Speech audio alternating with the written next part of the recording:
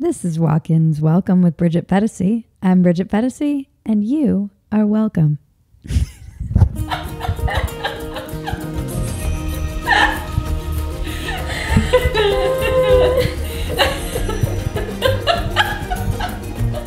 You know the drill. Please subscribe, rate, comment, share, reach out, tell your friends, send smoke signals, whatever. We love your feedback and we want to hear from you. Walk-Ins Welcome is excited to partner with Calm, the #1 app for sleep, meditation, and relaxation, named App of the Year last year by Apple. For a limited time, Walk-Ins Welcome listeners can get 25% off a Calm premium subscription at calm.com/walkin. That's calm.com/WALKIN.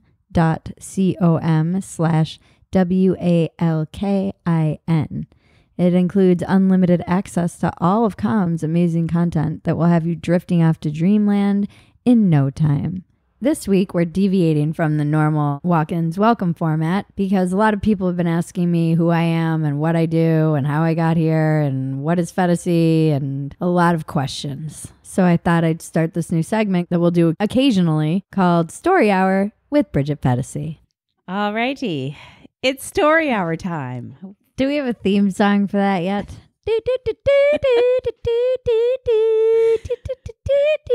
It's Story Hour with Bridget Phetasy. Oh, that you just did it. You took care of it. Check.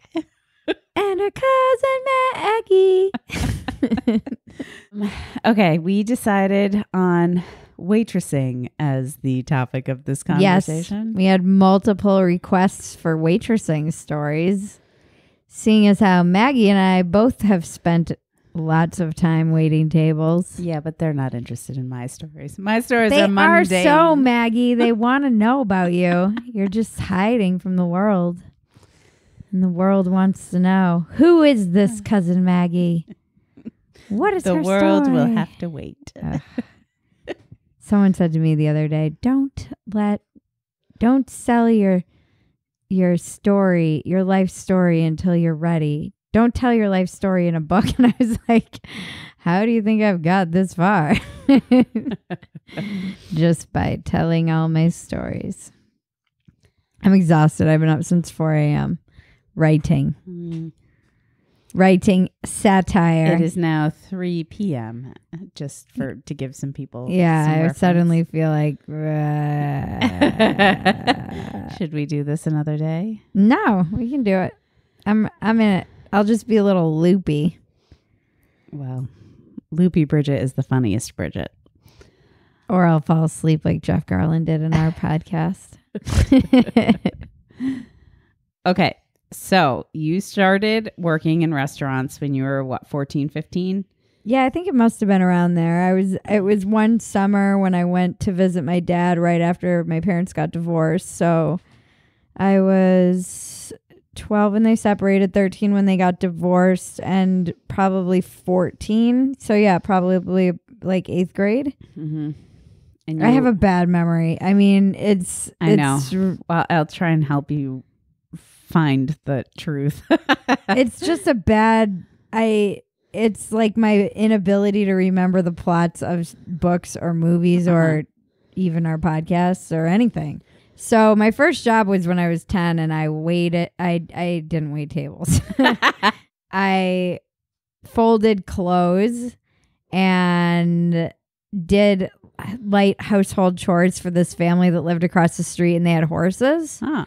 And this was in Connecticut. My brother, the next one down, he worked with the horses, and then the fourth one of us down, she started working with horses and she loves them. And she was really little. Yeah, she must have been, because if you were little. 10, she was 6. Yeah, 7? around there.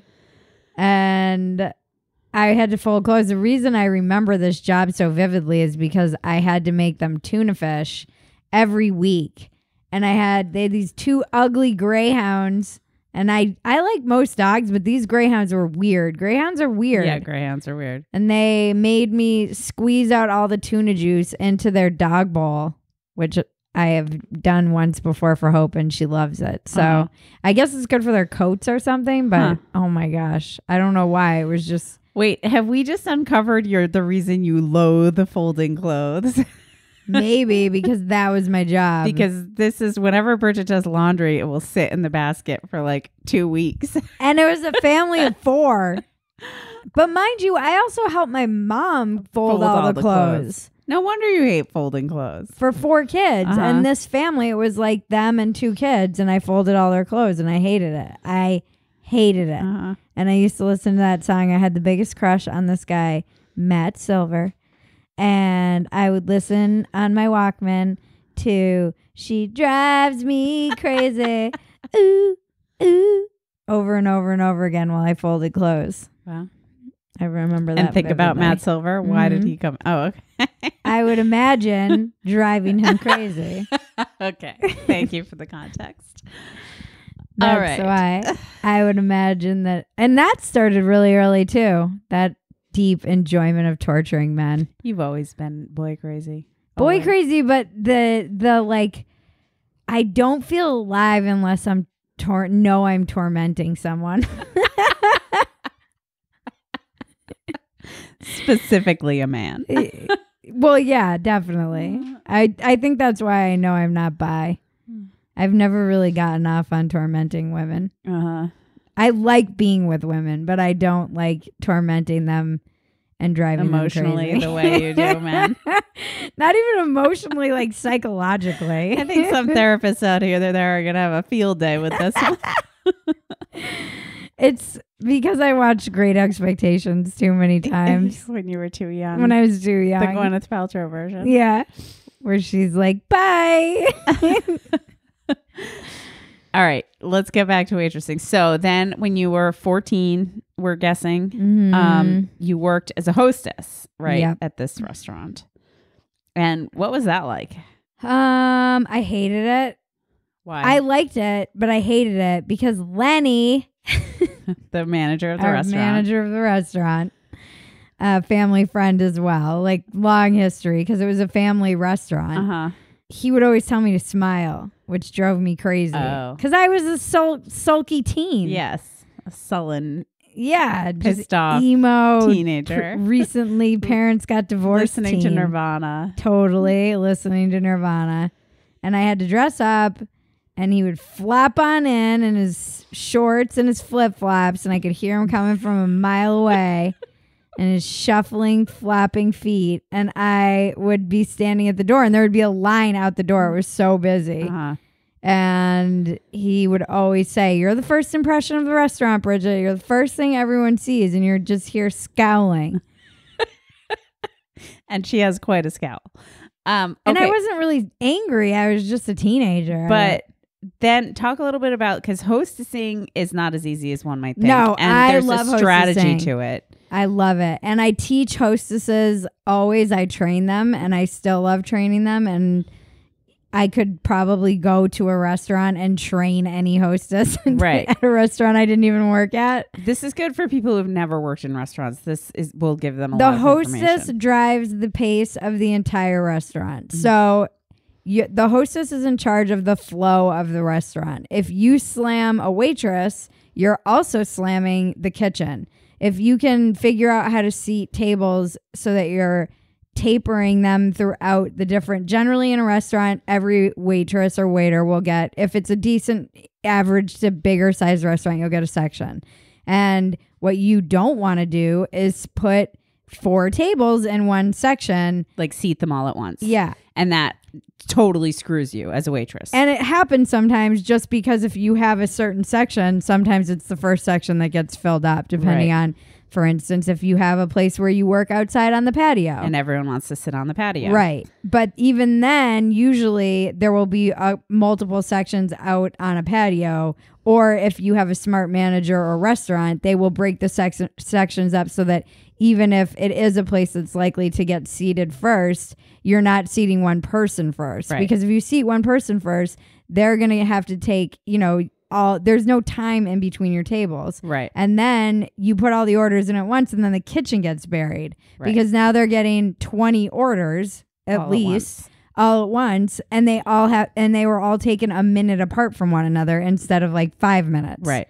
And also what people don't necessarily realize is the first 5 minutes of getting a table sat, like getting a table when they're first sat, is that those are the most high touch moments when you have to go say hi and give specials and is anyone ready for drinks, and then bring them water, and then get a drink order and bring the drinks, and then you get the order. Once that's all taken care of, it's just maintenance. But it's the first 5 to 10 minutes of when a table is sat that you need to spend the most time with them.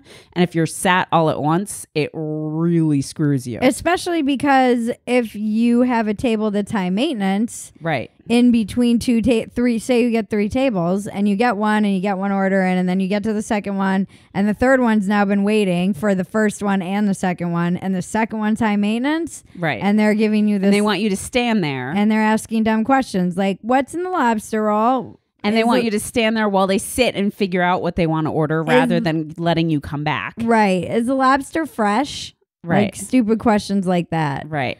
It's alive. And then like people get pissed when you don't get to them within the first 5 minutes, and then you're in a bad place with that table automatically. Right.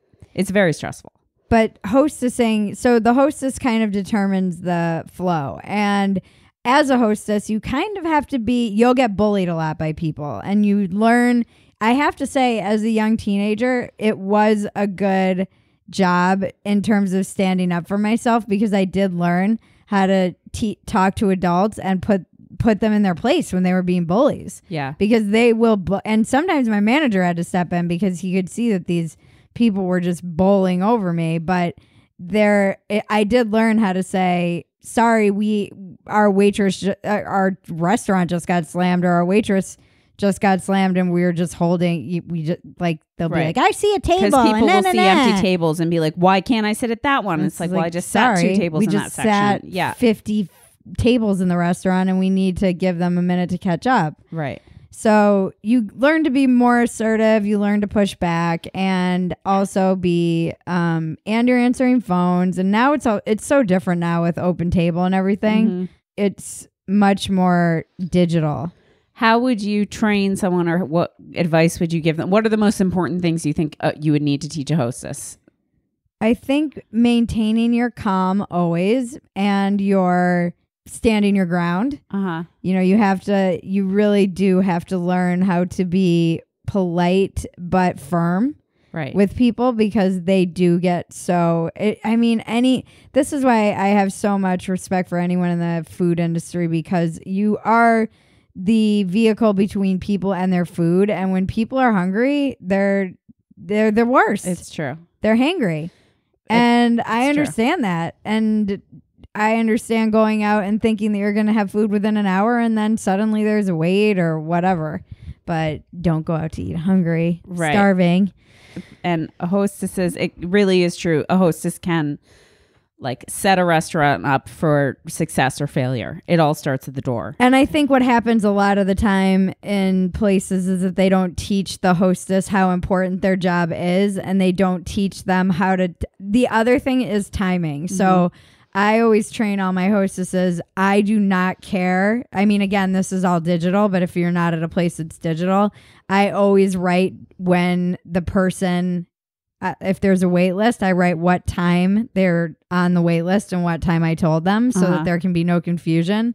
And I always overestimate, because now in the digital world, and this drives me insane, and if you are these people, just know that you are costing restaurants millions of dollars everywhere. But people will finish their meal, pay their bill, and then they'll all sit at the table on their phones. And it is infuriating. And you can't ask a table to leave. Right. And so people will just all be sitting there checking their Instagram. Get out. When you're done, get out. Yeah. You are eating money. And I don't think people understand this. You are eating money from the restaurant. You're eating money from the waitress. Every single minute that you're just dilly-dallying around on your Instagram, checking your mentions, you're basically stealing from the restaurant and the waitress. You're screwing your waitress over, for sure. And the restaurant. Waiter. Yes, the restaurant. But to put a personal face on it, waitresses depend on tables being turned in order to make any money whatsoever. So do restaurants. No, it's true. Yeah. It screws everyone. Mm. Everyone. And in the whole chain. And a big problem in restaurants now. I see it all the time. People will pay and their check will be sitting there paid for and they're just all using it like a phone booth. I'm like, get out of here. I think that you should be able to tell a table to leave. And now everyone's a secret shopper thanks to Yelp, which is just so annoying. Oh, the secret shoppers. Okay, we'll get there. Now we live in a world where everyone's a secret. Yeah, but the thing what I've come to learn is that at least secret shoppers were trained. So secret shoppers, for those of you who don't know this, we lived in fear of them in the restaurant industry. Because before they had Yelp, these companies that would come in, they would hire a company essentially, they being whatever restaurant you work for, and they had these professional shoppers and they would come, either it could be retail or it could be a restaurant, and they would come in and they would rate every part of the experience from beginning to end. Right. And each restaurant could individualize, like, depending on how fancy it was like, did they tell you the specials? Did they give you suggestions for wine pairings? Did they blah, blah, blah, blah, blah, blah, blah. And if you didn't tick every box, your score suffered. I was terrible. I never got secret shopped in all of the time that I waitress. Really? Isn't that insane? That's nuts. Yeah. Considering how many hours on the floor I spent, it's crazy that I never got secret shopped, or I did and I just don't remember it. But so we lived in fear of them, and now with Yelp, everyone thinks they're a secret shopper, but they're not trained. Right. They're just like civvies. Yeah. Like at least secret shoppers knew what to look for. They knew what to evaluate a hostess on. They knew what to evaluate a waiter or a waitress on. They understood the restaurant industry and how it worked. Right. So, okay. So you were a hostess and you did that for the summer. And I was also busing. Okay. Oh. There too. Yeah. Okay.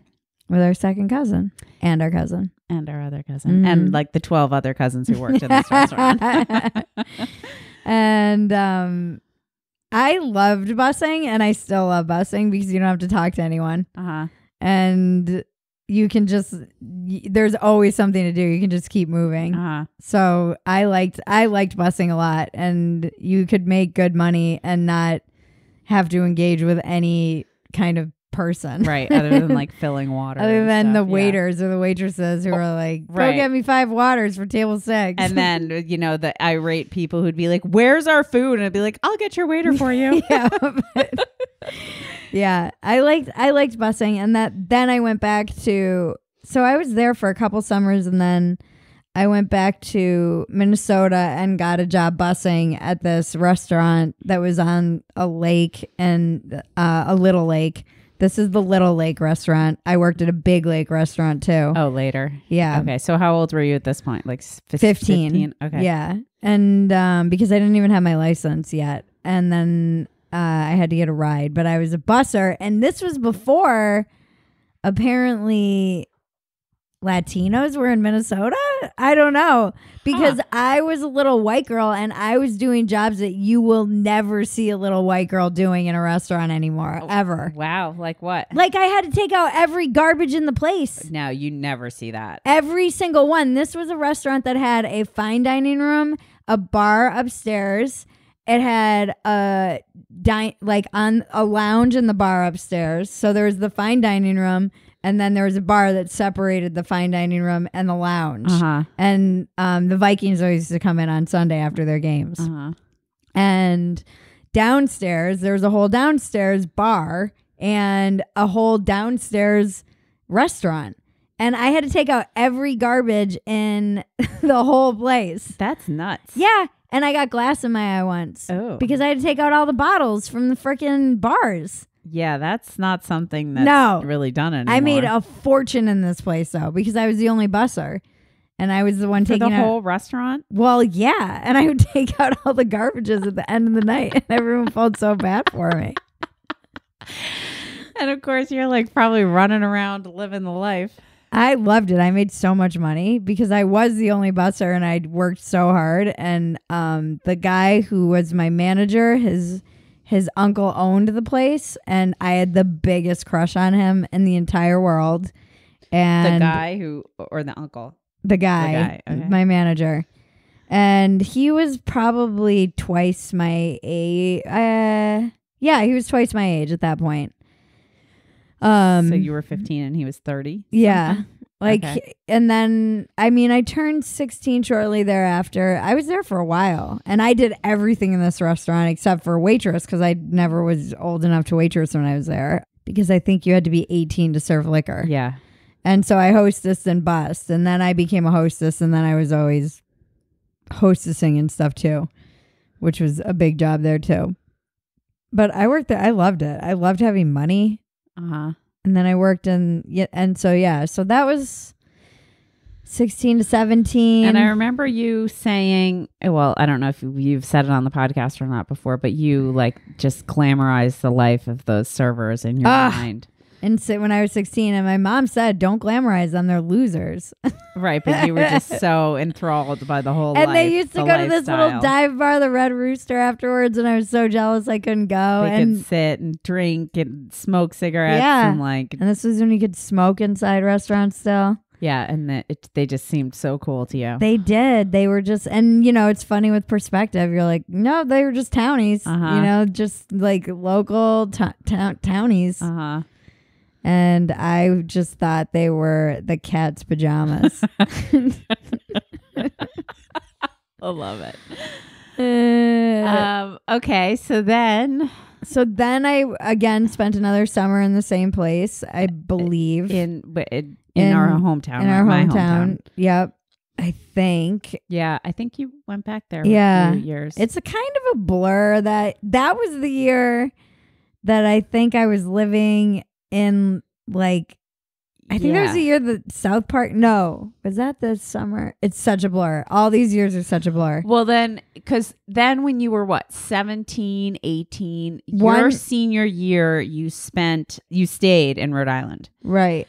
And that's when you and I started hanging out a lot. I was a sophomore in high school and you were a senior. Right. So in between, right. Maybe it wasn't until the end of my freshman year then that I started working. Yeah. 8th grade's a little young. I feel like I was, though. But I can see it. So you spent multiple years there. Okay. So then you were working. But I don't know if we went back that summer, because that was the first summer that they were divorced. I think we only went back for 2 weeks. I don't think we went back for the whole summer. I don't think you had the place for us. So I do think it actually was after my freshman year, and then after my sophomore year, I went back, and then after my junior year, that was a crazy summer. That was like the summer of insanity. Was that when you had an apartment with our other cousin, or was that later? No, that was after my senior year. Okay. And then the following summer, I never came back east because I was in rehab. That's right. But yeah, that summer, that was after my senior year. I had an apartment with our cousin. Right. That was also a crazy summer too.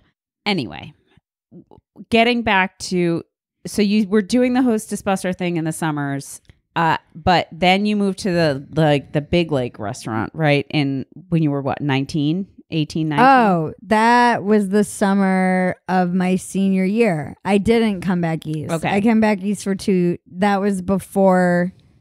Yeah, that's where I was working. I was working at Lord Fletcher's. It's this huge restaurant on Lake Minnetonka where all the boats dock, and it's like it's even an even bigger version of the place that I was working before. So was that the first time you ever actually waitressed? Were you old enough at that point? Yeah, that's when I was waitressing. I wasn't old enough to waitress, but they let me waitress because I had been working in restaurants for so long at that point. They were like, put her on the floor. I was 17. And I was about to be 18 that fall. So that was in between I think I worked there for a year. If you were 17, it would have been after your junior year. This is all a blur.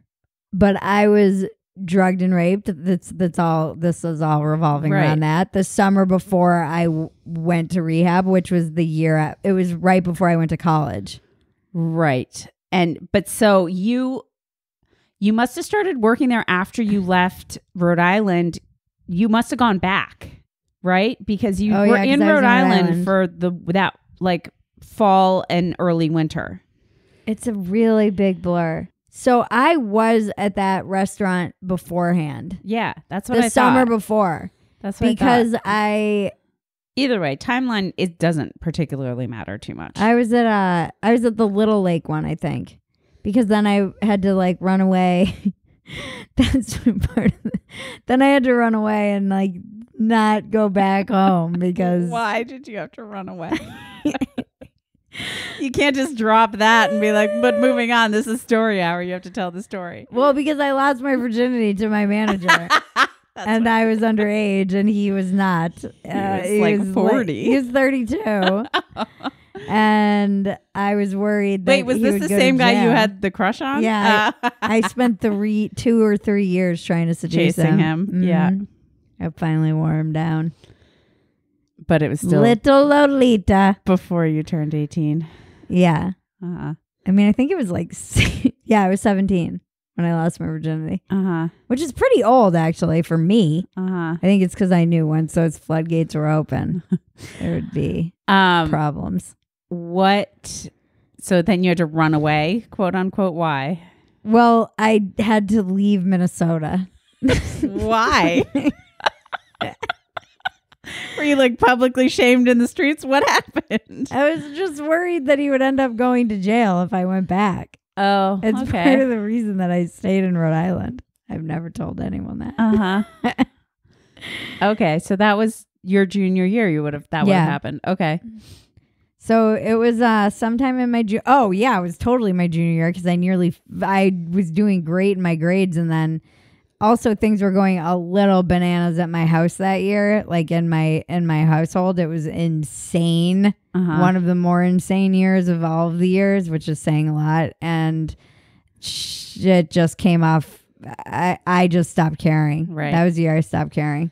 And then that was also the year that I just wrote about on Patreon that I missed a third of my which is a great story. My junior year of high school. Because I think this is the most brilliant thing you ever could have done in your life. So I moved. So just to take you through the timeline of my high school, we'll just go through that. I had moved a lot. I went to 3 8th grades and then 2 freshmens, and then and then we moved to the suburbs from the city where I was my freshman year, and started at a new school from scratch my sophomore year. But at that point I had been to so many schools, I kind of knew the drill. So whenever my mom would write me a note, I would rewrite the note in your own handwriting. Like trying to make it look like my mom's handwriting, but it's enough that it was my own handwriting. Right. Which is so brilliant upon brilliant to do right off the bat at a new school. I think they changed another rule based on me too, is that it had to come in a sealed envelope because after my shenanigans. So because normally you just like fold a piece of paper and give it to the kid, and it's like, here, Bridget was absent because she had her teeth cleaned or whatever. So I rewrote them, and then they would call because I was new, and they would make sure that the note came from my mom. My mom, having written the note that day, was like, yeah, that's my handwriting. And then after a while, they stopped calling. And this was at every school. They would do this. They'd call like the first 3 notes, and then they would not call anymore because they'd recognize or could compare the handwriting. And so then... So she was smart enough not to skip until this had all been established. Well, yeah, no, I had to first lay the groundwork. But you were also like a perfect straight A student at this point, too. So the craziness is that you were planning this while you were still like on the straight and narrow. You just wanted to have the option, I guess. I did. I just wanted the option. And this was when I had just gotten my license, my sophomore year. And I loved skipping school and driving downtown to Minneapolis and going to like uptown and hanging out in coffee shops. And then you could skip occasionally without it affecting you at all. And then at some point I lost my virginity, and then I started skipping school to go have sex. Yeah, there's a reason you waited so long. You knew this would happen. I just remember we would like have these afternoons where we wouldn't do any. I would just skip like 1 or 2 periods for lunch and then go back, and that was fun. And also a blur. I don't really remember all that much. I was smoking so much weed back then too. My grades started suffering, obviously. I missed a lot of school. Little did I know, I wasn't keeping track of how much school I was missing, which was my first fatal mistake. I should have been. And then it triggered a letter automatically when I missed a certain number of absences that I wasn't allowed to miss any school without a doctor's note. And so one day I was in school and I heard the principal call me down to they called me down to the office, and I was like, oh shit. I kind of knew that I was coming. busted. Yeah. Cause I had really been pushing it. I mean, I was writing it got to the point where I wasn't missing a period. I would walk up to school with my friend who skipped with me all the time, and I would be like, nah. And it was like for a whole day. It wasn't, I would walk up and be like, yeah, no, I'm not feeling it. And then write myself a note. So I was getting a little loose with the absences. Way too loose.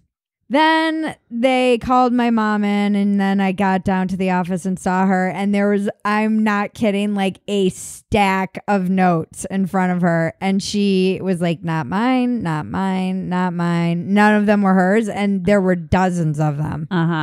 Multiple dozens. So you were busted. They busted me, and they gave me pretension, which we didn't have detention. It was pretension, which was before school, which was the worst. And luckily, my drug dealer friend got busted for something around the same time. And so he had a lot of pretensions, and he would pick me up and we would do mushrooms on the way to pretension.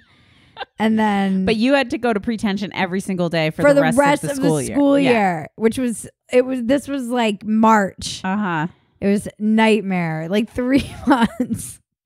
And I ended up having to go to pretension. And you'd be like shrooming. Awesome. That was great though. Or we'd just be so baked. And then he got out after, I think he only had to do like 2 weeks, and I still had to go.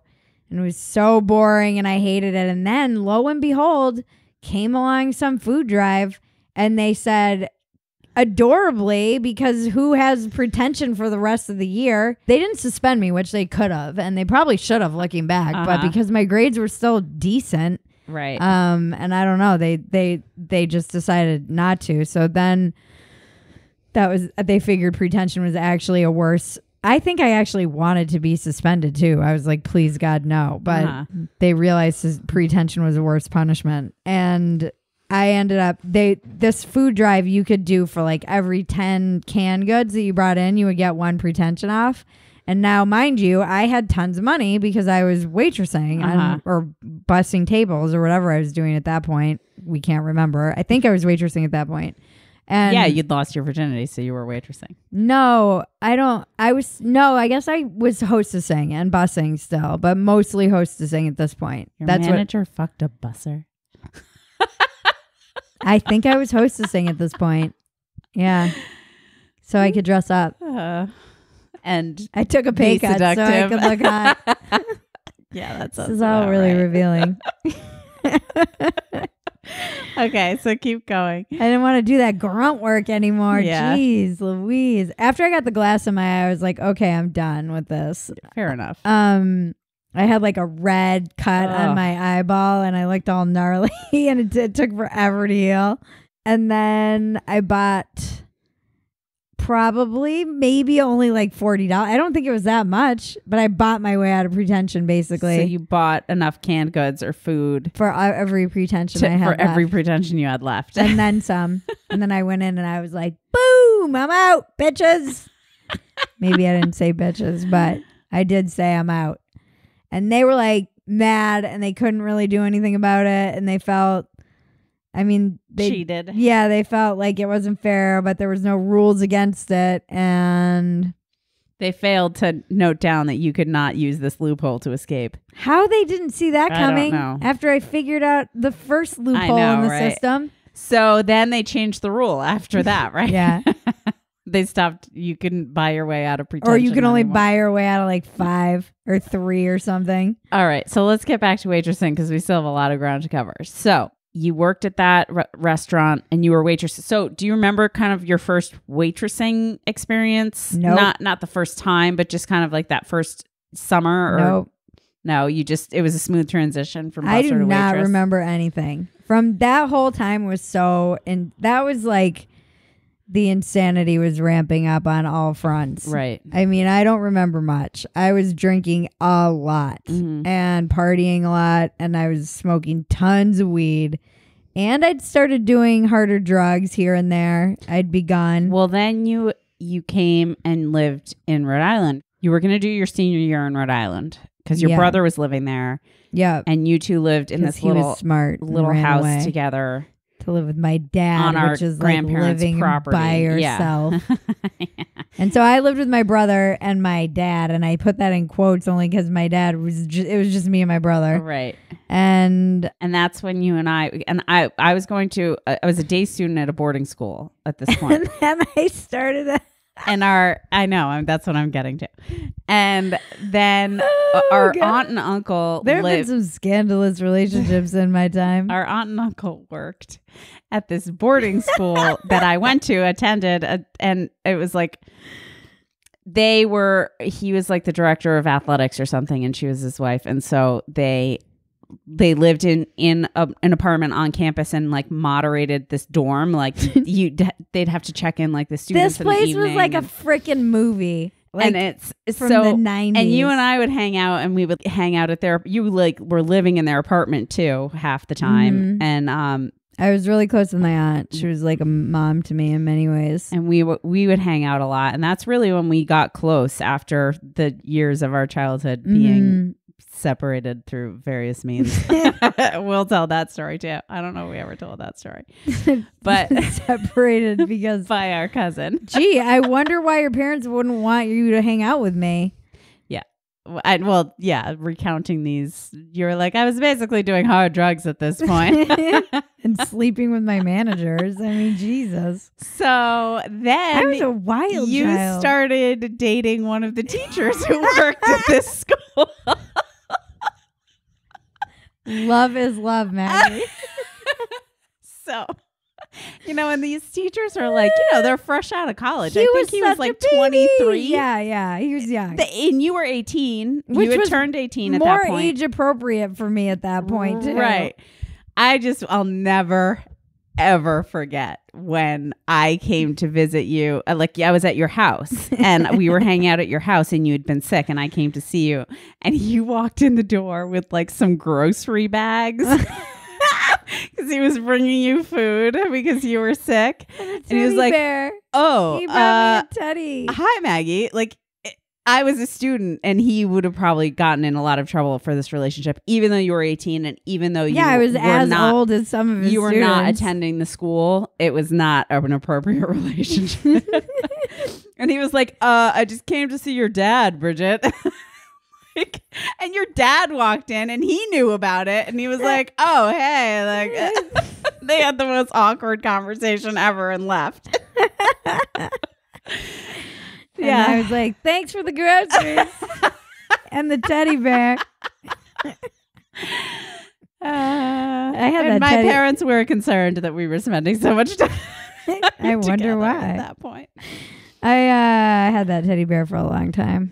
All right. So then you went back to Minnesota, though, halfway through the year. Yep. That was a disaster. They're one of the writing prompts all these writing prompts that I'm behind on, I realized I'm behind on them because they trigger like the worst memories ever. Of your life? Yeah. Like the one about my childhood shoes. I'm like, do we really have to tell that story again? When my dad spanked me for swearing, and it's the reason. You didn't talk to him for like 2 years. It was more the torture of making me walk up 3 flights of stairs where I was staring at my little snorkel shoes. All right. So then you went back to Minnesota, and then you went to... Yeah, that's one of my biggest regrets. So, one of the writing prompts is about regrets, and this is one of my regrets. Is you left? That I left. I went back to Minnesota. I shouldn't have. I broke up with the love of my life. Shouldn't have done that, although, whatever. Thank God you escaped that fate. 5 children right now if I hadn't. And have a nursery home, like nurse or whatever. Be a nursery, like run your own homeschool nursery. I'd have my own daycare, and I'd be just, You'd have killed yourself at this point. I don't know. Who knows? But that would have been my fate. And I also didn't go to UNH, and I should have. I should have gone to a school that was in the East Coast, and I went to freaking stupid St. Thomas University in Minnesota, and I should have got the F out of Minnesota because I always hated it there, and that was my true downfall. Right. Everything really downward spiraled. And we cover a lot of this in one of the other story hours, the addiction one, but that was when you were drugged and raped at working at that restaurant, right? By one of the customers. Yeah. In 1998, the summer of 98. No, summer of 97. Yeah, I was in rehab the summer of 98. Okay. So then I went to rehab and got out of rehab. And then I went to... I worked... My first job out of rehab was a coffee shop. And I had to frickin' bike 5 a.m. Oh, my God. in the freezing cold on this shitty-ass bike. And... In downtown Minneapolis, right? Yeah, it was a Caribou Coffee, which is a Minnesota Midwestern thing. And then I graduated out of there and got a job at this restaurant called Filio's. They had this cavatappi pasta. I still remember it. God, it was good. And then I was there for a while. I think I was waitressing there too. Did it's such a anything blur. significant happen there? I met one of my best friends, Kyle. That's where we met. Nice. And fell in love with him.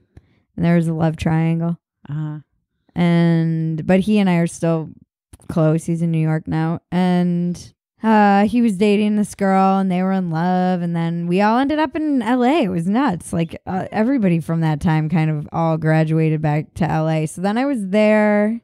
Oh, no. I did get fired. I did have a job. I had a waitressing job when I was in college and I got my own place second semester.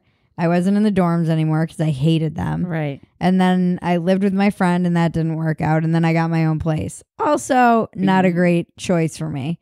Right. Because I had too much freedom. But this is when you were doing heroin at this point too, right? Yeah. 100%. But it's the only job I've ever been fired from to this day that I know of. Why were you fired? Because I was always on heroin at work.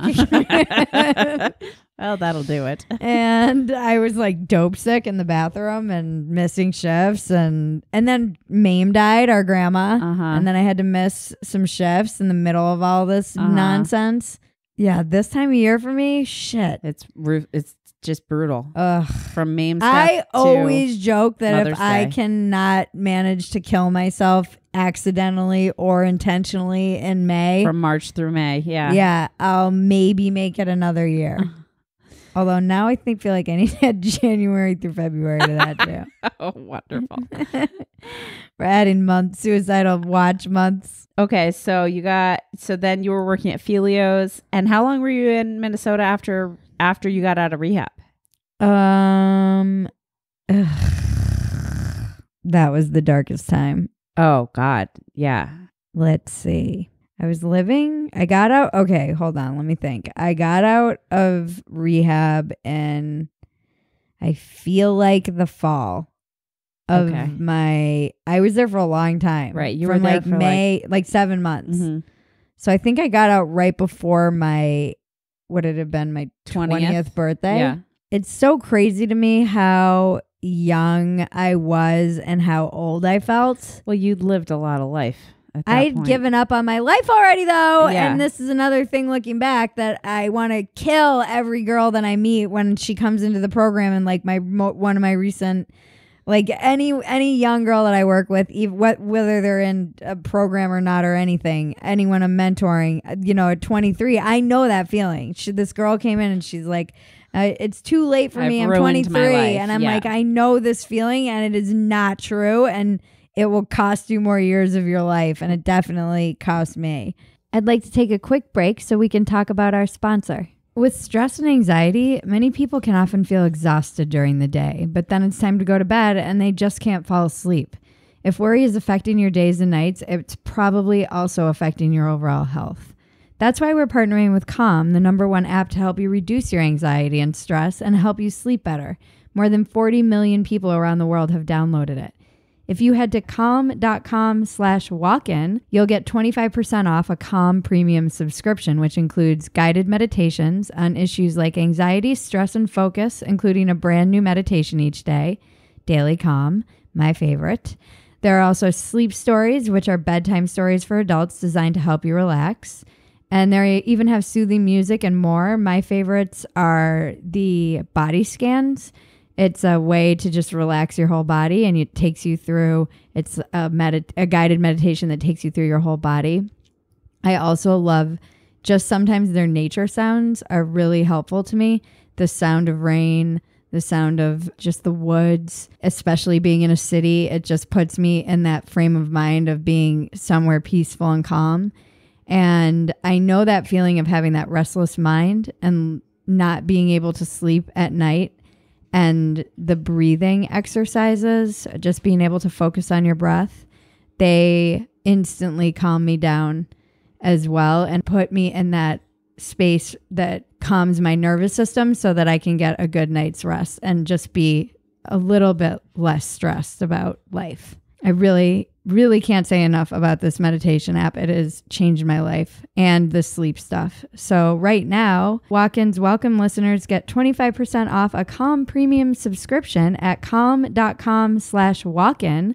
That's calm.com/walkin, WALKIN.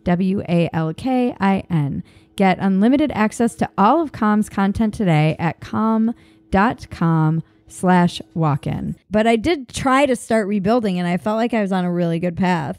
And then I got out, and then I was living in this house in uptown Minneapolis, and it's a part of like the urban part. There's downtown and uptown with a bunch of junkies, and then everybody relapsed, and then it's like all such a blur. I don't know if it was the summer. I don't know. At some point, I just up and left and moved to LA.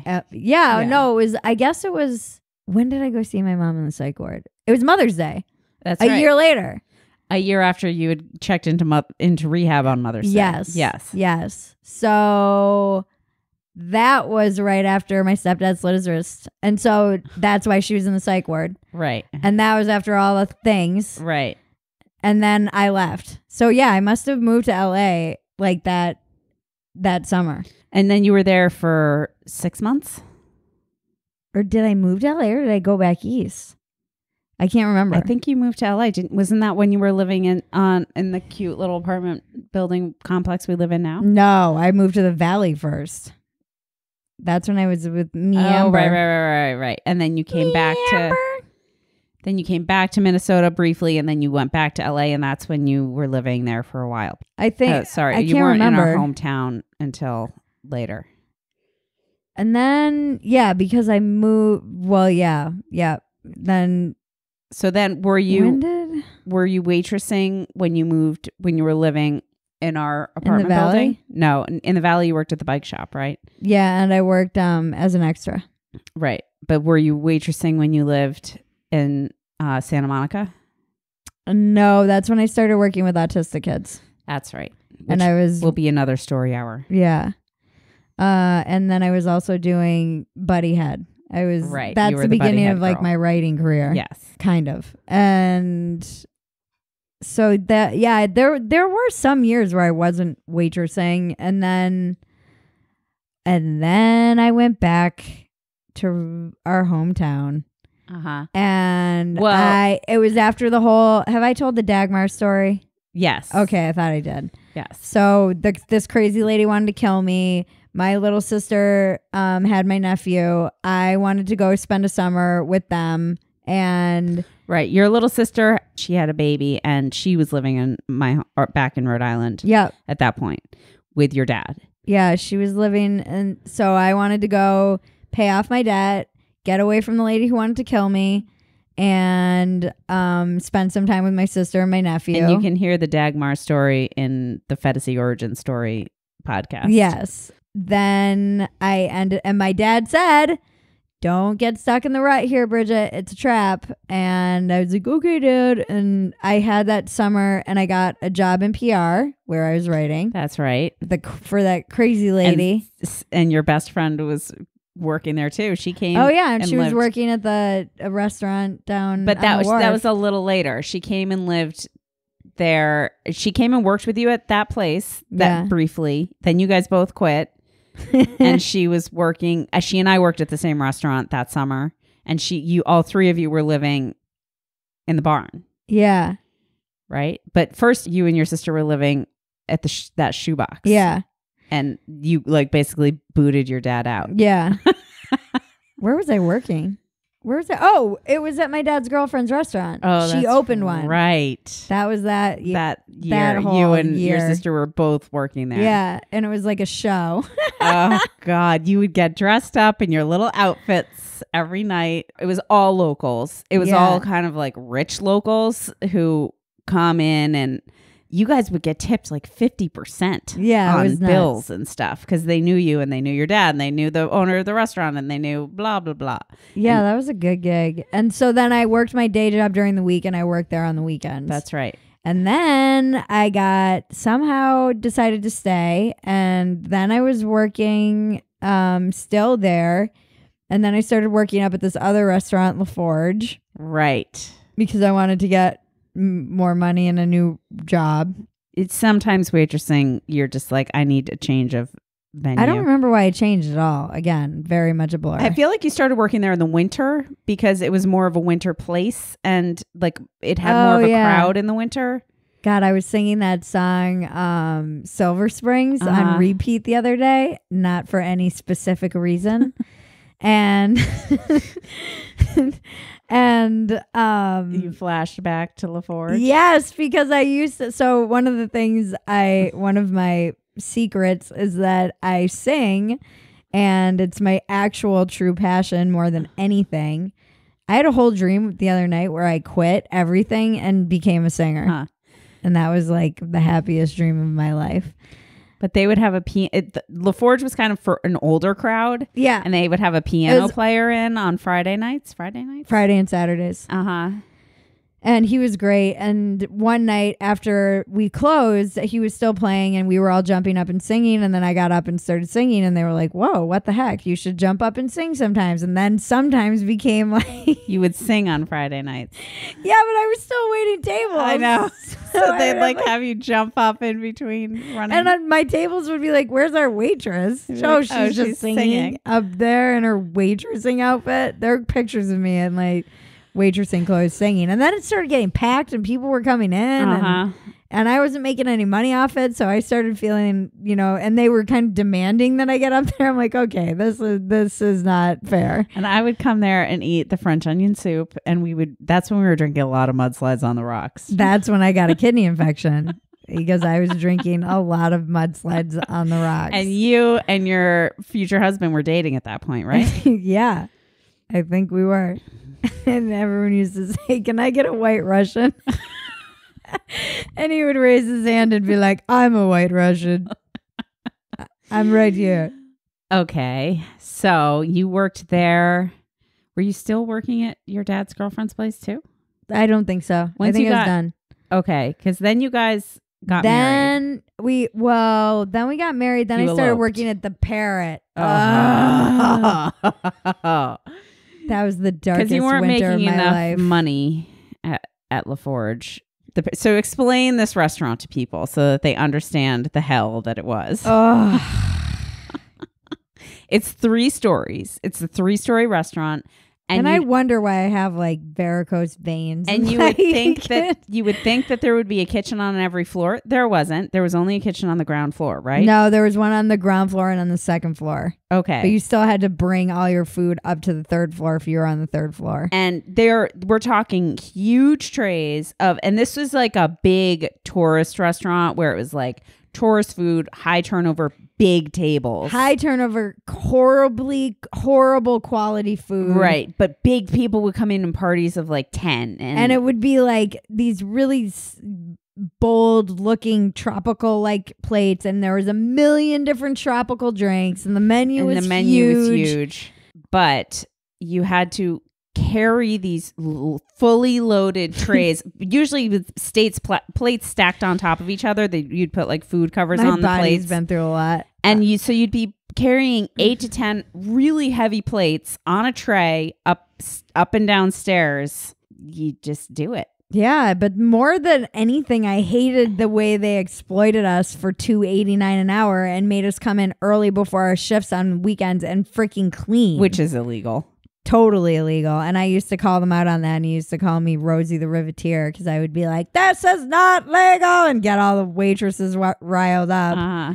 And I'm like, this is not okay. You need to like hire a cleaning crew. No, you can't do force us to do. It's not side work. It's outside of our duties as a waitress. Because technically, I went and looked at all of the rules, and it has to be something that's within the boundaries of your duties as a waitress, which means, for instance, marrying ketchups or polishing silverware. Yeah. Not putting a freaking backpack on and vacuuming and polishing brass and cleaning. Such bullshit. Like, that is so illegal. And I don't know if a lot of people understand this, is waiters and waitresses make less than minimum wage. They make like server minimum not wage. Here. It's great. At least they, in Rhode Island they did. So minimum wage, I think at that point was like $10, $12 an hour. We'd be getting $2.89 an hour, and that's why tipping is so important. Like, that's where you make all your money, is tips. I don't even know how they get away with that in Rhode Island. I don't know it's either. Insane. It was like nuts. So we're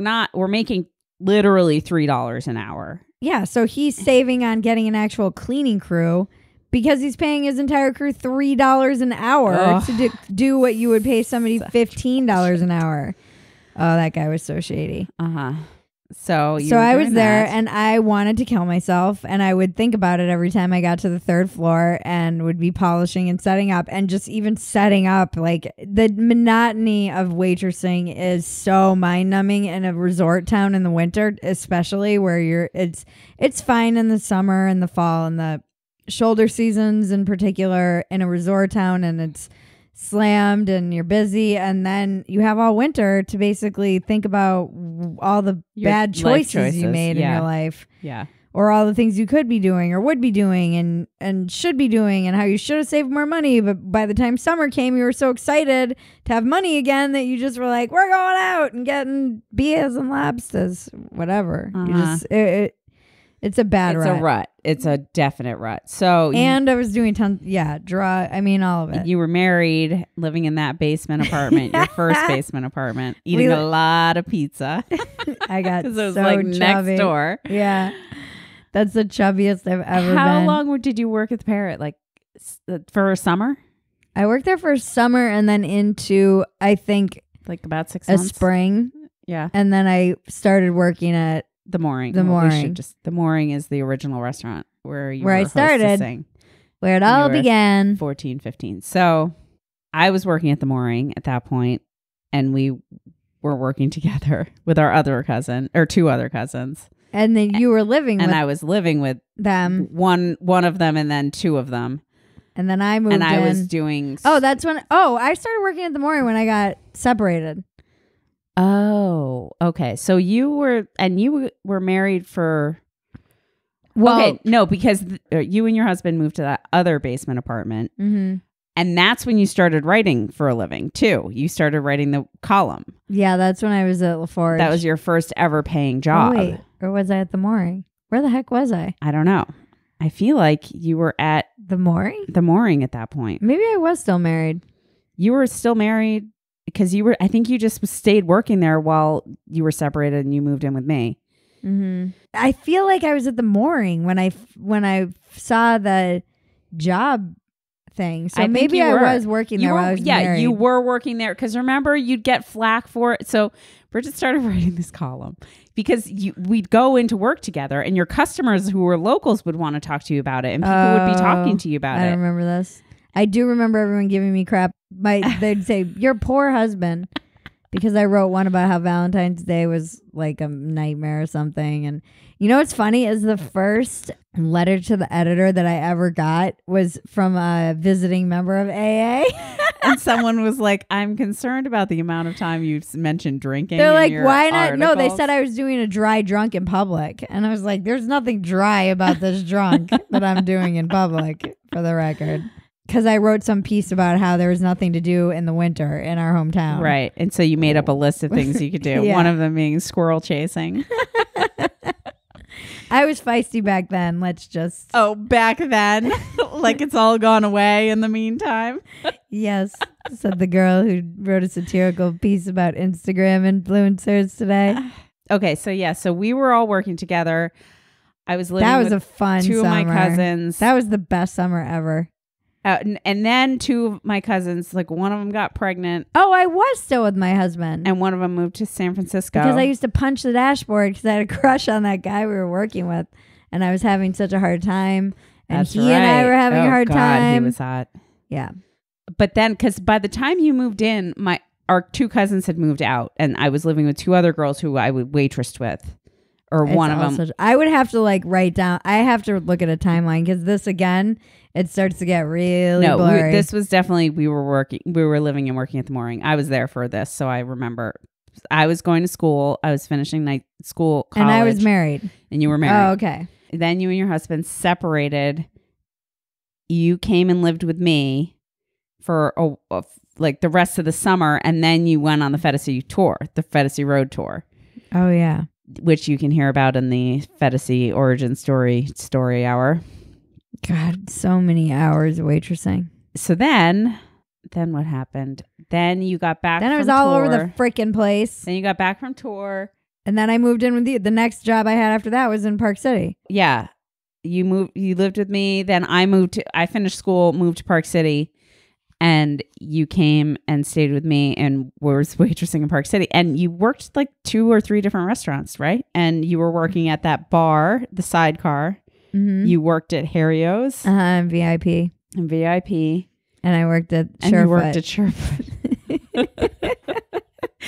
This was quite a time. Let me tell you, that winter in Park City, there are some pictures and some stories that are pretty amazing. That summer when we were all working at the Mooring was so fun. It really was. That's when we went and saw Harry Connick Jr. That was when I rented the beach house. The beach house. And we had that party. Yeah. Uh-huh. Because I was homeless. Uh-huh. I was homeless for most of that summer, I think. Well, after you lived with me, you stayed with me for a while, but then you just started beach cottage hopping. I knew it was the end of the era. Well, still, I ended up having to go bankrupt, and those were all parts of the reasons. Yeah. I was just an idiot. Yeah. So we're back in Park City. And then I worked all the time. I was working nonstop and partying. And during Sundance, you somehow managed to be working at the two kind of more popular bars, and you were working VIP at Harrio's, which is a huge everyone wants to get everybody. in. You met a ton of people. And Dave Matthews grabbed my butt. Nice. It was the greatest moment of my life. And then you moved to LA, and I stayed in Park City for a little longer. Yep. And then I worked at El Guapo. This sports bar in It's now the Hollywood? Parlor. Yeah, it's not. It doesn't exist anymore. Yeah, gee, I wonder why. There was more blow moving through that place than there was food and drinks. Yeah. Oh, it was in the middle of Melrose, the shittiest Hollywood crowd. It was so, and I was I was basically one of the senior bartenders, and I had been there 60 days. The turnover was so high. We would have waitresses for 2 weeks and turn it over. And I was bartending. At least you were bartending. But I hated it. I actually preferred waitressing there because I hated being trapped behind the bar. Oh, but we would do all the UFC fights, and it was the gnarliest crowd, and I hated them all. This is why I hate UFC. It has nothing to do with the sport. It has to do with the freaking crowds that I waited on in that stupid bar and how cheap and gross they were. But I still would make a lot of money because it was so busy, but it was just so loud. Sports bars are so loud. I would come home and my ears would just be ringing from all the televisions on. Uh-huh. I mean, this is the kind of place it was. I got the job. They called me in to train me. 2 waitresses didn't show up, and so I was just on the floor my first day of training. You're I don't need to be trained. I'm fine. Yeah, it was fine. And then I was there for a while, and then I quit, and then I just burned out, and I was again got into a lot of old habits like drugs and too much drinking, and one morning I woke up and I didn't remember how I got home, and I quit, and then I vowed never to wait tables again. Well, you were just like, I'm never going back there, and you didn't. But I also vowed to like get out of the industry. Mm-hmm. I was like, I have to get out of this rut. I had been in the rut for like a long time at that point. It had been since I was 21 and I was like 28. Mm-hmm. So for 7 years, I had pretty much just been. I think you were older than that. I was I 28 when I moved out. Maybe 29. So you were 29, 30. I don't think so. Maybe though. I was 27 when I moved to Utah, and I was there for a year. God, maybe. Yeah, it was I call them the dark years for a reason. Mm-hmm. I don't remember them. Mm-hmm. Dark as in blacked out. But I mean, I was married 5 years, so there's 5 years of that. Waitressing will. There are times when I was doing it where just be like, I'd need to take a break and like find something else, because it will make you hate people. Oh, I want to start. You just fucking start loathing people in general and every word that comes out of their mouths. Yeah. Because you can't stand how awful they are. I just want to do a stand-up routine that's like 99% of waitressing is basically just trying not to be racist or to like stereotype people.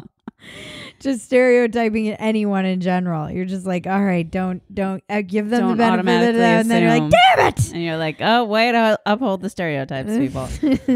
Like, please don't be high maintenance table of white ladies. Please don't be with a small dog and a purse. Yeah. Yep. Every time. Then what'd you do after that?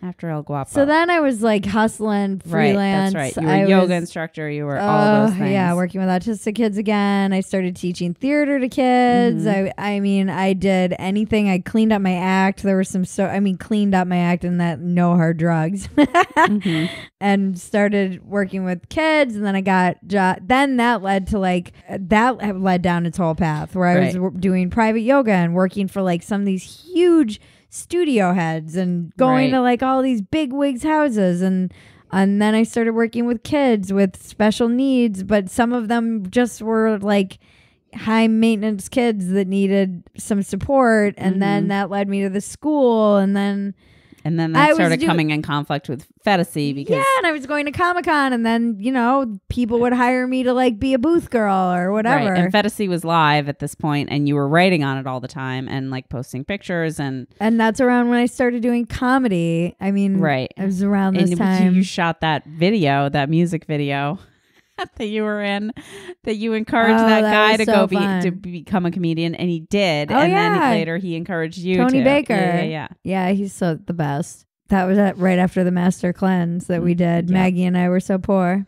Yeah, so that was like I managed to stay out. It was not steady. It was those years were, that was harder for a different reason, because I never 2008 hit. I lost all my yoga clients. It was like just such a grind. We talk about that in the Phetasy origin story too. That was just So then I went back to waitressing. Finally, I surrendered after your travel. Yes. Right. I came back from traveling around the world for 2 years and didn't know what I was going to do. Didn't know what to do. Needed a job. And you were with a guy. I had been this rich guy, super defiant, and left him. And he was like, "Oh, what are you gonna go back and waitress?" I was like, "Yeah, that's exactly what I'm gonna go do." Watch me. Like, okay, tough girl, go back and wait tables after you've been on this yacht with me. See if I care. I'll show you. And I sure did show him. I sure did. Back to slinging pancakes. And I did. And I came back and I got a job at this great place for a great small, like they have a couple restaurants, but they're restaurateurs and they're guys who started, I mean, truly the American dream. They started from, one was from Mexico, another was from Argentina. They started as juicers and dishwashers, and then now they're have multi-million-dollar restaurants, and their food is so good. Their quality control, insane freaks. They are the best people. They understand. They treat their staff amazing. They I was one of the only ones that didn't speak Spanish fluently. And well, we can give them a shout out. What's the name of the restaurant? Cafe Vita. Go there anywhere you can if they're in LA. So you were working at one location though, and they were opening another. So you kind of helped them set up the systems in this. Well, no. Then I went back east and helped our cousin because she opened. This was right before I got sober. So I was just picking up shifts wherever I could. I got a job and they're like, we have one shift for you, but we can. And I was still hustling a million other things. And then I ended up going to the East Coast while I was waiting. They were waiting to get the permits. Season. Right. It just so happened that she needed help because she lost all of her wait staff because during the shoulder season, all of the college kids go back to college. And she being my cousin. September and October are still busy. On the East Coast because it's boat show, etc. And so I went back and helped and fell into all my old habits that I fall into in my hometown. And it was a horrible disaster. And I pissed everybody off. She talks about this in the addiction story hour. Yep. And then I came back here just in time for the other one to open, the other Cafe Vita in Culver City. And I helped them open it. I got sober. I became, like, as they say, a worker among workers, but it was the best job to have in early sobriety because it was not really alcohol driven. It was like a breakfast place and brunch and whatnot. And this is why I hate brunch. And I ended up being there for years and helping them open that place and helping them. I ended up managing it because they didn't have a manager. And for a while, they were in between managers. And I ended up organizing the whole system. And and then the company that created the system wanted me to go work for them because they said I had a knack for organizing the programming, the service, because I'm a waitress, so I know how to do that. You know how stuff. it all works. What's the most? And the one that they had at the old Cafe Vita, because it's a restaurant that's 10 years old and has been through multiple managers, it was like it had so many people who had gone through. It was just so disorganized. But the staff was so old that if you changed that, it would have messed them up. So you just had to leave it. But for anyone new, it was like nonsensical, which is the joys of mom and pop owned businesses. Right. Family operated and owned. Yeah, I was there for a while and I loved it. And then they got this manager and I had been writing and I was just kind of done. And I was at the point where my writing was making enough, barely. But you were enough. selling. You were actually being paid to write again. I had a steady writing job, which is like gold in the industry. Right. That was when I had my steady monthly column, and I had that for a year, and that was enough really it was barely enough. I was at my means. And then I should have probably stayed waitressing, but they got this new manager and he and I just didn't see eye to eye. And then one day he told me I was being a bully or something to him. I don't remember. I basically laughed in his face. And I just kind of never went back. He ended up getting fired because I told them he was a nutcase, but he said something ridiculous. It was some kind of like, are you some sort of snowflake? Yeah, situation. Some snowflake language. Like you've like hurt my feelings. It was something so stupid that a manager should never say, a male manager to a female. And then I laughed at him, and then he got all butthurt, and I couldn't stop laughing, and then I never went back. And that was okay. So then that was your last waitressing job, technically. Kind of. And so then I got a job at this restaurant that was a diner up the street. This was after a year or two of not a year and a half or something of not waitressing at all. I came back from a farm and I had savings and money, but I panicked because I just didn't have any writing work. But I had some and just wasn't sure. It was uncertain. Yeah, it wasn't the steady gig anymore. So Patreon had started going off. Right.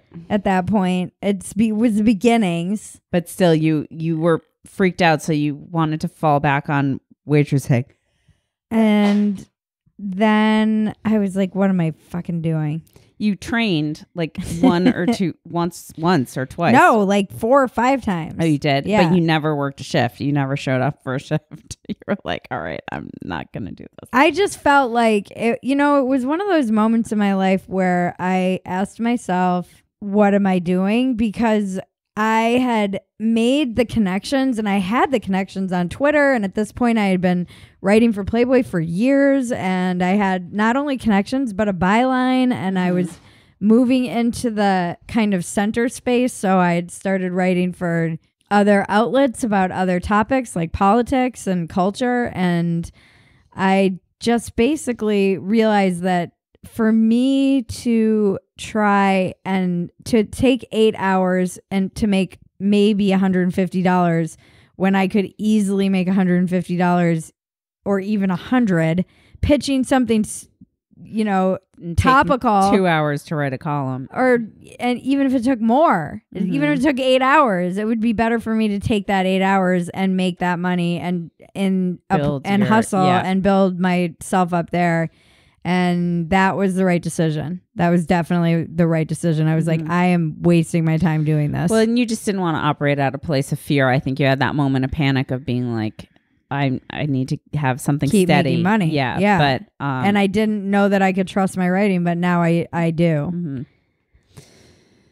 And that is Bridget's waitressing journey. So what would you say, what is the most, because when you were writing the weekly column in our hometown, she caught a lot of flack for this column because it was funny and like weird. And people got outraged when she said like, don't let your kids climb on a dead whale carcass that had washed up on shore. And like, that column is the best. I mean, it's I'll post it amazing. on Patreon. We have all the columns and all the comments that people wrote in, and it's pretty funny. But her final column for this was 15 ways how to drive your wait person to drink. And it was like 15 things basically that drive wait staff crazy. And the amount of letters that came in on this column. But what is your kind of, to summarize, advice for people? What would you say? Like how to treat, like how to understand servers for when you go out. What is the thing? Like a lot of people have never waitressed, and it's so telling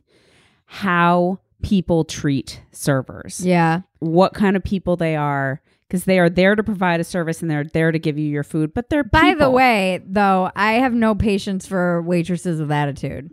Yeah. Because I've been in that position too. And so I can't stand it when my waitress or waiter, it's like, okay, I understand you're having a hard day. I know what it's like to be you. And I'll give you the benefit of the doubt, but a lot of wait staff just has a bad attitude. And I truly, for the most part, loved waiting tables. I felt lucky that I could do it. I know I can do it anywhere in the world. I know that I could, and especially once I was sober in particular, I really looked at it as truly being of service. Mm-hmm. And I like people, and I can remember people's orders easily. And it comes, you could put me on the floor pretty much anywhere and I could wait tables. And it is fun. It can be fun. It's a great way to meet people. I just like that. I like that you're not sitting at a desk. I made the choice pretty young, clearly, when I had that PR job. And it was like the one time I ever had a real quote unquote job, and that it was barely even real. And I had to work at a desk and in an office, and like we did the governor's ball, and I wrote all these little like blurbs for little country club magazines in Nantucket, and it was all marketing, and I hated it. Mm-hmm. I hated the 9-to-5 grind. I could not stand it. God bless anyone who does that. I couldn't do it. And I liked being on my feet. I liked moving around. I liked that I could have control of my own schedule. I liked that I could call out. I had a lot of freedom.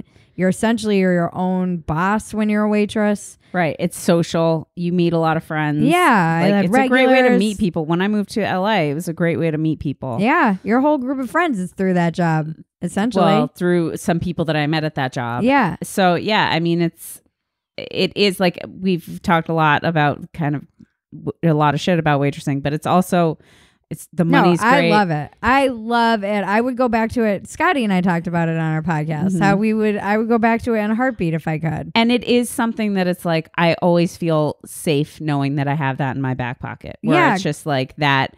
If something happened, if I lost my job tomorrow, I would be like, I would go get a waitressing job while I was looking for another job. Yeah, totally. Because I mean, I like, look at even people around me, even my roommate, you know, she's never waited tables. And so there's that like apprehension. And I know that it is a security that that's a job that you need pretty much anywhere in the world. And if you have that, it's a skill. It is a skill. And it's like there's strategy involved. And if you're a good server, you can work anywhere. I was a great server. So was I. I was a good server. I always won the tip average contest. Of course you did. Because I always got 30%. I love it. I didn't mind doing it. And I think that when it comes to being a customer, if you haven't been in the restaurant industry, just treat your waitress like a human. Don't be a dick.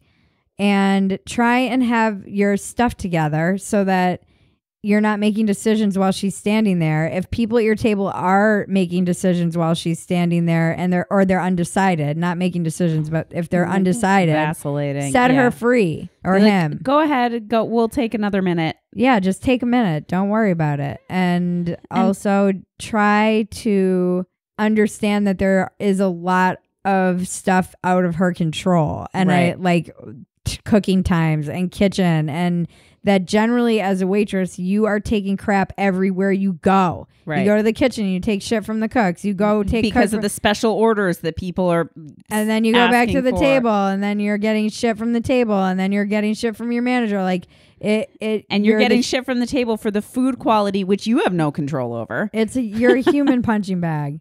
And you're in one of those positions where people tend to dump on you because it's like you're the face of their experience. They don't think they're going to see you again if they're not regulars. So it's just one of those jobs where I feel like people think it's like a safe place to put their, bad day or whatever.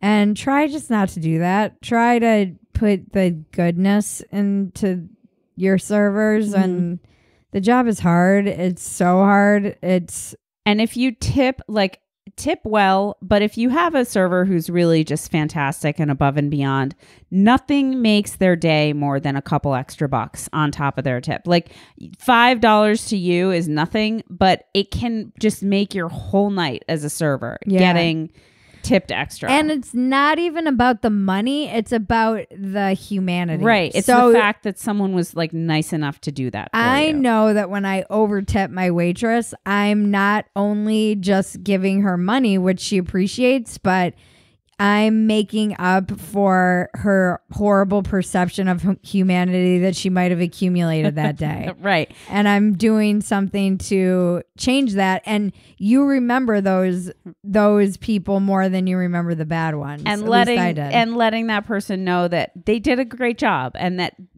But compliments are not tips, people. Servers do take pride in their work. Good ones. Yeah, but I hated it when people used to be like, I know, but that's what I'm saying. Give compliments with tips. Because if you really do think that they're a great server, throw a couple extra bucks on there because someone does take pride in their work. Good servers do take pride, and it is a skill, and it's hard. It's hard to do in a busy restaurant. It's hard to do well, and give them $2-3 extra. It really does make a difference. I think so. Mm-hmm. And compliments aren't tips. When it's like, you're the best waitress we've ever had, and they give you 15%, you're like, yeah, go fuck yourself. My dream is to be able to have enough money to go in and give every person on the floor $100. And there was somebody at Lord Fletcher's that used to do that on the regular. This guy who was loaded, and he would come in and give every wait staff, every busser, every dishwasher, everyone $100 bill. And it just stuck out to me because it was such a nice gesture and so kind. And there were probably like 60 of us working in that place at any given time. And I just would love to be able to do that. I'd love to be able to make up for those nights I always tip. I tend to tip 20 to 25% always. I always tip 20. But generally I try to make up for their average where it might be hurting and throw a couple extra bucks just because I know it will. I always round up. Yep. So I try to make up for where there might be, then. And rule of thumb, if you're getting hooked up at a restaurant, which if you are, it usually means you have experience in the restaurant industry, so you know this rule. Yeah, but no one's getting hooked up who doesn't know this. if you are getting hooked up, you tip a shit ton, but you tip on the amount that you would have paid. Always. Yeah, I don't think people know that actually. Not what if you get a discount for any reason, tip on the amount that you would have the full amount you would have paid. You want a taco? Hope is it's time for her walk. She's getting insistent. Those are the waitressing stories. I can't. It's funny that people who are asking me that, they were saying, what are some of the funniest ones? What are some of the worst ones? And I can't remember I don't any have of them. specifics. Very rarely do I have anything that really stood out as the most memorable. I mean, if you really get a bunch of servers together starting talking about it, you start to remember like, oh, I had this guy, and there were definitely days I had like 2 or 3 experiences where someone actually makes you cry, which is horrible. Usually it's the kitchen that made me cry. The kitchen can make you cry. It was very rarely the customers. I only remember one customer ever actually making me cry. That was, yeah. I'm sure it happened to me, but I very rarely. But usually it was usually it was my dad's girlfriend's son that made me cry because he was a chef. That's right. He was such a jerk. But yeah, usually it's the cooks were the ones who made me cry, and then sometimes they were trying to make you cry. That was like their thing. Yeah, get a bunch of servers together, and I think that's why honestly I have a thick skin. And on Twitter, it's from working in the wait staff industry forever on the East Coast. I just watched that movie Waiting again recently, the Ryan Reynolds movie. That is probably one of the best movies ever about the realistic experience of being a server. Only movie in terms of the absolute perfection of what it's like to work and in a how restaurant. The servers and the staff interacts with each other and all that stuff. But the Ryan Reynolds character is always like, they broke the cardinal rule. Never fuck with people who handle your food. I never saw anyone do anything to food, though. I never did either. But still, it's like, it's basic common sense in my mind. I never in all of my years of waitressing saw a waitress do any spit in the food, or I never saw a chef. I mean, that doesn't mean they didn't, but I never. Or that there aren't restaurants where it happens. I never saw it, though. And but that's saying never a saw lot, it either. given how many restaurants I've worked in. Uh-huh. Yeah. I never saw it, but it's still like, it's a good rule of thumb to go by. Just don't fuck with people who serve your food. Yeah. I never saw it, though. But that movie, if you really want a slice of what it's like to be in a kitchen, there's no better movie than Waiting. Yeah. They nailed it. I've never seen anything like it. They really nailed like every type of cast. Every type of server there is. The angry server that's been there too long. Yep. It's definitely an interesting industry, and I do wonder if it will be taken over by robots. Probably. Everything will be taken over by robots. Or robot overlords. I like to hear anyone's stories from waiting tables. People, they were asking me what the like best thing. I can't remember anything specific. It's just all a blur. Yeah. I wonder. I mean, I had those black pants, the waitressing pants. I got them at Express, and I mean, I wonder how many hundreds of thousands of miles I worked in those pants. Seriously. Just waiting tables. I wonder how many coffees I've served. I wonder how many. And waitressing stress dreams. Did you have them? Those are the worst. I still have them. I haven't had one in a long time, but they are a thing. You're always in the weeds when you're have a waitressing stress dream. My worst waitressing stress dream ever. Yours is the best. I was the only waitress on in 3 different restaurants that were all 5 minutes apart by car. So we'd like drive to one and show up, and it'd be slammed and packed, and I'd have to run around getting orders and putting them in, and then I'd have to get in my car and go to the next restaurant. It was hell. It was hell. I just wonder what it does. You know, that is the stress, and then there's the like you're lying down and you're about to sleep, and then you're like, I forgot to bring ketchup to table 7, like that thing that someone asked you for. And You're like, damn it, that special request. Yeah, or just something that you just like forgot. And I so rarely forgot those things that it just would drive me crazy and I'd remember it 7 hours later. But it is one of those jobs that you don't take it home with you generally, which you can, once your shift is over, you get to just walk away and be like, okay, see you guys next shift.